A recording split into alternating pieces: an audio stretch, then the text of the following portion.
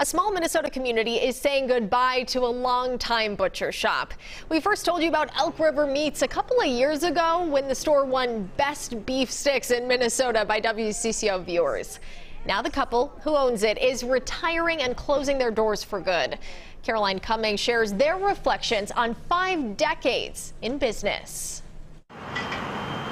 Elk River Meats is hardly the town's best kept secret. Been coming here for years and years. Their meats are so delicious. This is head cheese. But after 5 decades as a Main Street mainstay, the beloved butcher shop is closing its doors for good next month. I've got a little bit of the month left to make sure I am stocked up.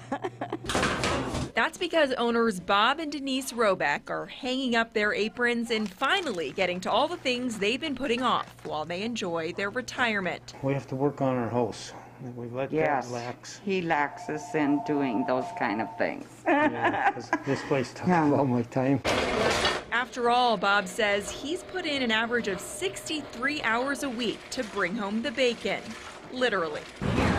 There's nothing the locals love more than the beef sticks, aptly called happy sticks. Someone bought $600 worth recently, knowing soon they won't be able to anymore. It's like Christmas every weekend. Yep. Yeah, they're stocking up and want to get their goodies.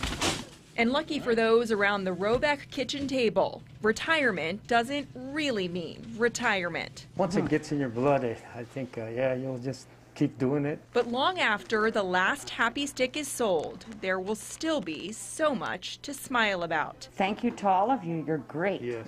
Our customers are great, and we will miss that. In Elk River, Cummings, WCCO 4 News. Well, there's still time to get some of your happy sticks. The shop isn't closing until May 1st, which is 50 years to the day that the couple first bought it.